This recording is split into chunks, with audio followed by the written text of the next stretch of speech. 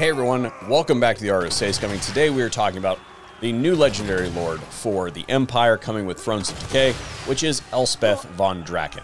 And I think that this is a very interesting campaign, to say the least. I think that it's getting a little bit overshadowed as far as public perception is concerned when you're talking about its comparison to the stuff coming for the dwarves and Nurgle, but this one is definitely different, and that's what I want to spend today's video on. And of course, review will be coming on this after the embargoes dropped. Today we are just talking about the particulars of the campaign. I've made it to about turn 30 something, and I think that I've unlocked the majority of the content, so I can show you sort of how it all works. So first off, if we look at her, she is a death caster. So she has a strong death casting line here. It's a single lore of magic casting line, and I've been a little bit critical of casting death magic up to this point, but I think that she makes it work because she has this full death line, but then she also has some serious reductions here to the cost of death casting. So minus 15% for Lore of Death spells and plus 10 for her reserve capacity. And then at the end of the line, we get the Purple Sun of Xarius for minus 6.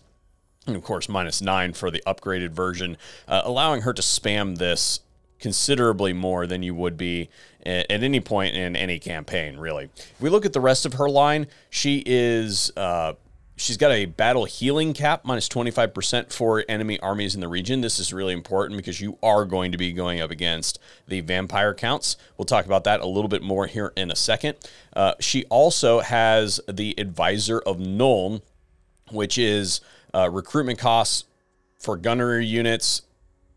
She also gets extra for, recruit capacity for engineers and upkeep for gunnery units reduced. So you can tell she's definitely going for the gunnery school, which is definitely themed in her campaign mechanics. I'll get to that here in a second. She is also a very squishy lord, as in she should never be in melee combat, but she does have this ability, so if she gets stuck in melee combat incidentally, you can pop this, and for 30 seconds she gets 40% physical resistance. So there is a little bit of a balance there. Keep her out of combat for sure. And then of course she also gets wound recovery time and regeneration. Her mounts, she gets the Barded Warhorse and then the Carmine Dragon, which this Carmine Dragon is hardcore. Okay, that's all I have to say is this thing is nuts. So this is definitely a very strong improvement to her character overall. She becomes much more viable once she gets on that Carmine Dragon. Before that, you need to baby her a little bit. She also gets some special items here at the top. So the Frostbite Gem, flaming attacks or frostbite attacks. I'll show you some B-roll of how that works. You apply this to somebody in your army. You also get the Everwood Root, which gives you a regeneration for that character. And then the Doomfire Ring, which is Burning Head. It also gives 25% fire resistance. So you can apply that, again, to characters within the army, including Elspeth herself. Standard blue line, standard red line, as you would expect, and then, you know, all the other stuff that you would find up here for an Empire character. Items. The Pale Scythe. So melee defense, melee attack, wins and magic cost, further reduction for Lore of Death spells, missed cast chance, and the Pale Scythe ability. The Death's Timekeeper, wins and magic power reserve +3 per turn. You get the Death's Timekeeper, which is direct damage ability. The set bonus is magic drop chance and chance of stealing an item 20% at the end of a battle. She starts over here at Nuln, which is the location of the Cannon Foundry as well as the Black Rose Stables.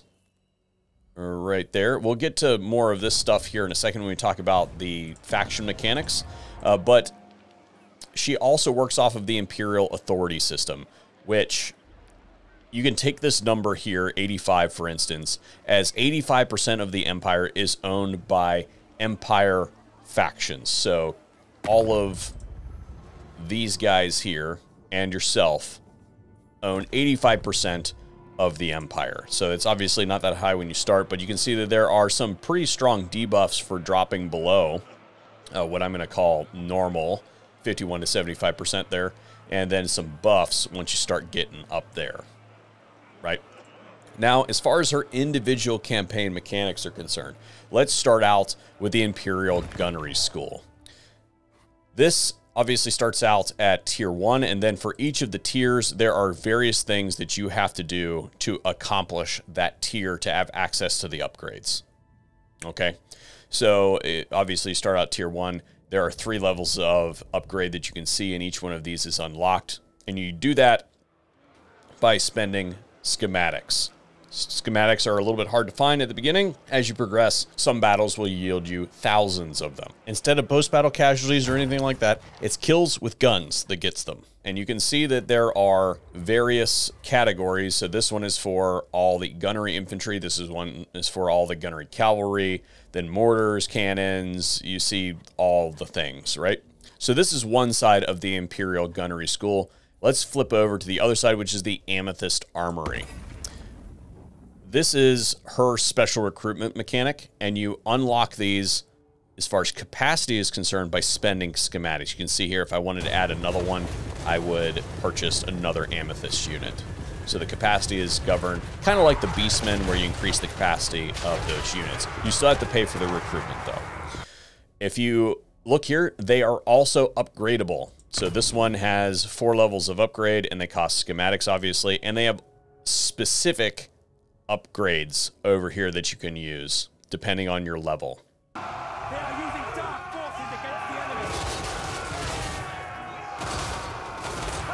enemy. Now let's talk about the Gardens of Moor. So this mechanic, I've only got one Garden of Moor constructed at the Moot, and you can see it denoted right here by this purple flower.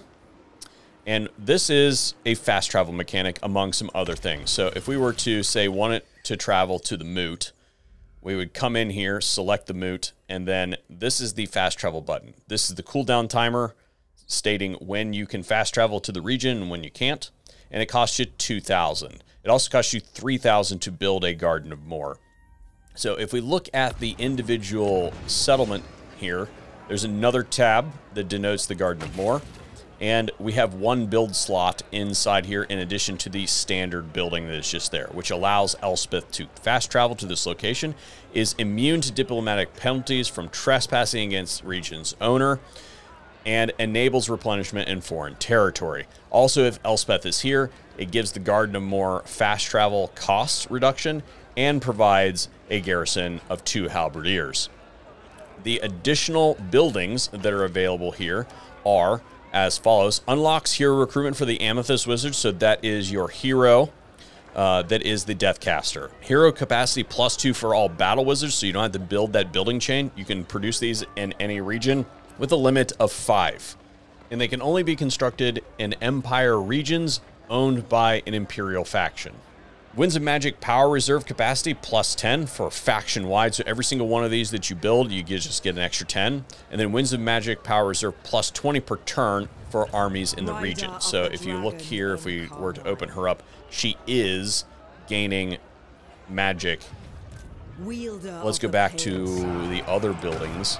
That's this building. If we look at this one, this is upkeep reduction for all armies in this region and in adjacent regions, and global recruitment cost, global recruitment duration -2 for armies in the region. Global recruitment capacity +1 faction-wide.